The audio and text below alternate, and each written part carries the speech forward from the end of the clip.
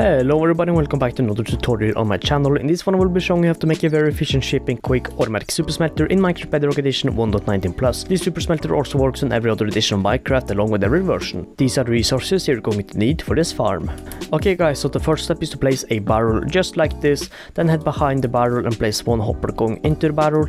To the right of the hopper place one hopper going into the hopper, then from this hopper go two hoppers back, so 1, 2, then from this hopper go one more hopper looking into that hopper, and then head back to the first hopper, place a hopper going into the hopper, and then 2 going back from this. You can also have these 3 hoppers looking into this hopper instead, but you know, that is up to you. So now quickly make sure that all the hoppers is facing the right way. You can also make sure by simply dropping a block on one of the hoppers and then making sure it teleports into the barrel just like that. The next step after this is to place furnaces on top of all the hoppers. I also quickly want to say that you can use either a super furnace or blast furnace or a smoker, but that is up to what you want to smelt. So after you've done all this, you head on top of each furnace and then simply place a hopper facing into each furnace just like this. Make sure that this is all right. Indeed it is. So after you've done this, head on top of here and place a block in the middle right here, and after you've done this, look at the barrel, head behind here and then place a boat with a chest just in the middle of the block right here.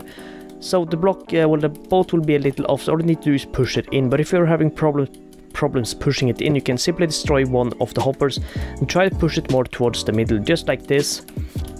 Okay guys, after you've done this, you can grab your fuel sources and then place them manually into each furnace. I will be using coal blocks because why not? So just make sure you place all your fuel into each furnace, boom.